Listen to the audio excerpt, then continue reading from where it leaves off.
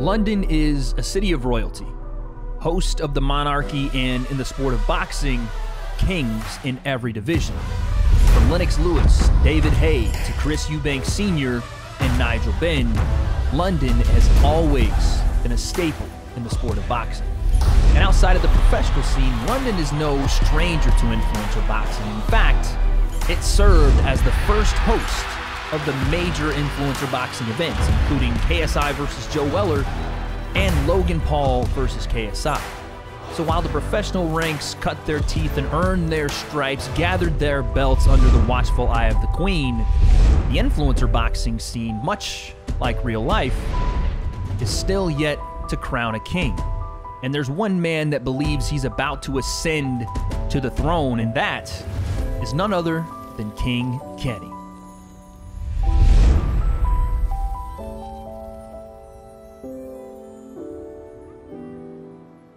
King Kenny knows that the stakes are high in this tournament, which is why he's putting in the long hours that turn to days, that turn to months in the gym.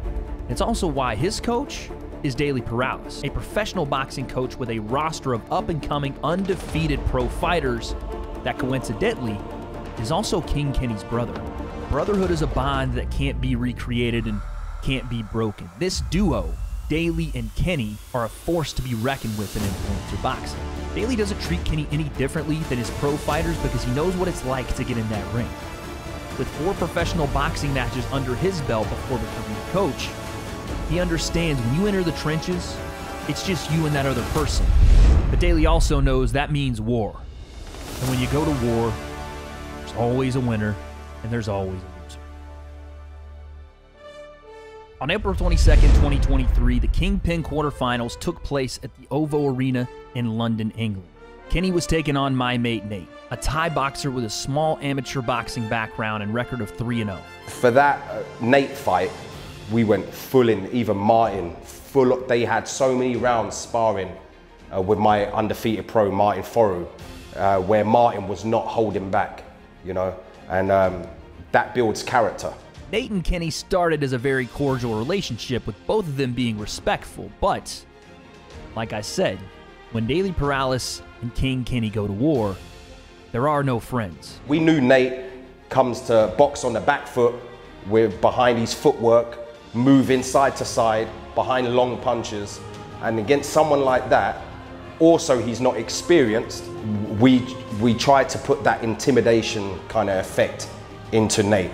And I knew backstage in the changing rooms on the TV monitors, when I saw Nate warming up and I saw him like breathing like this, and yeah, it's all right to compose yourself, but I could see in his whole demeanor that he was really nervous. The fight started as a technical chess match where both fighters were looking to engage but not overcommit. But as the rounds went on, Kenny started to use his biggest weapon, and one that is the most formidable in influencer boxing, his lead hand jab. Behind that jab, Kenny stepped on the gas and pushed forward to throw big, heavy shots, which ultimately sent my mate Nate to the canvas. This was an eyebrow-raising moment for Kenny, his backhand being full of potential, but in the past, his kryptonite. A talented fighter in his own right, but standing in front of Kenny that night, there was no doubt he had ascended to a different level. And even though this night it was my mate Nate that came up short, King Kenny has also tasted defeat. And it's that defeat that has motivated him to work harder, propelled him in his boxing career, and helped him reach a new level for the Kingpin tournament. I think I don't want to lose again, never. And I've said this before so many times. So it's the Raksu fight. I think the Temba fight, I mean, it got overturned, but I didn't really feel like it was a loss, because it was like, it just got overturned because of what was going on social media and all that. Yes, it was a close fight. Let's put that to the side. But the Raksu fight, that's when I looked up at, you know, the fight, and I was like, I didn't do enough to win that fight. And I never want to feel like that again. That's why I always have that in the back of my head. I never want to lose again. I have to dig deep to make sure I get that W. There's something to be said for standing back up once you fall. And King Kenny has fallen down twice, with a loss in his debut to face Temper that was a little controversial and maybe didn't feel like a loss to Kenny. King Kenny suffered what he considers to be the hardest loss of his career, to Ashley Raksu. In the fight with Raksu, Kenny was defensive and looked great on his back foot, slipping shots, but did lack a bit of offense. Hesitant to step on the gas and throw punches ultimately led to King Kenny's loss, and a shocking revelation. Something had to change. Well, for me, going into that fight, a lot of people were talking, saying it's going to be an easy fight. And I was trying to tell people in every interview, we're not trying to overlook him, you know, and he has experience. Just because he hasn't been on a Misfits show, he's got experience. He's like the similar experience to my brother. You know what I mean? It's only because my brother's on the platform, you know, that everyone's looking at my brother like he should win the fight. So I wasn't looking at Raksu like some pushover, easy fight. We were taking it very seriously, and I was trying to tell everyone, this is gonna be the hardest fight because it was Sensei. Sensei has got a lot of experience, a lot of technical experience, but the reason why I was excited for that fight is because I knew I would get to see a technical fight, you know, because that's the world I come from. I don't come from the world where the bell rings and everyone's just going at it because they want to please the influencer fan base, you know? So Sensei fight, I loved it from a technical aspect. But the Raksu fight, you know, obviously I was angry, you know, after the fight, you know, but once we got over it pretty quickly, like only a day or two, and then we were like, you know what? For me as a coach, what I learned is to find a balance between teaching him the way I want to teach him, staying true to my values, my methods, but also giving the fans what they want to see. He's looking to punish opponents, keep his winning streak alive, and never taste defeat again. The other day, I sparred pros back to back. Did 6 rounds, 3 rounds, one pro, 3 rounds, another pro. It was grueling, man.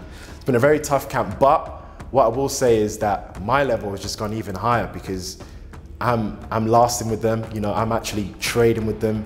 I'm competing with them. My IQ's gone up because I'm learning from them as well. So it's been tough. And some days I will get beat, but then, you know, that's how you learn. You can't always be beating people up and sparring, you know? So yeah, this camp has been by far the toughest camp, but it's good. 2-3 weeks ago, I ain't gonna say his name because it's not good to mention sparring partners, but we done 6 rounds. At the end of the 6 rounds, what impressed me is Kenny goes, give me one more round. Give me one more round. I want to do one more round. That's music to my ears. I like that, you know? So the bell rings. Started, you know, feinting, jab, right, fucking feinted. I mean, in the middle of the ring, in the center, landing, trading like it's Gatti versus Ward. Block, defense, and I finished him with a left hook. He went down. Peach of a brutal left hook from Kenny come out of nowhere and knock the guy out. And this is where I knew I lost my mind because I was envisioning a fight. I went straight to the ropes and I started celebrating. I had to pull him down and go, Kenny, what are you doing? It's sparring. You can't celebrate when someone's lying there on the floor. You know what I mean? So I was just like, yeah, I'm sorry, but it was a very good spar, man. Yeah. I wish I could watch it back. Yeah. It was one of the most brutal spars I had. Like I really had to dig deep in that spar, but. Kenny has had one of the toughest roads in influencer boxing, starting with his fight with FaZe Temper, a 6'3" southpaw, then fighting one of the most experienced martial artists in our scene in FaZe Sensei, winning versus DK Money, losing to Ashley Raksu. The highs and the lows have been experienced in the camp of King Kenny. And just when you thought he'd seen it all, his next challenge will be his absolute toughest. And while on the night his talking will be done with his hands, he has one last message for Wenderson Nunes. Acabou para você, muito pequeno. He knows what I mean. Who knew I would make it this far? They hated, they never believed me. Yeah, I would never drop the ball. I know I make it look easy. Yeah, Mayweather with the defense. I don't care. I'ma show you.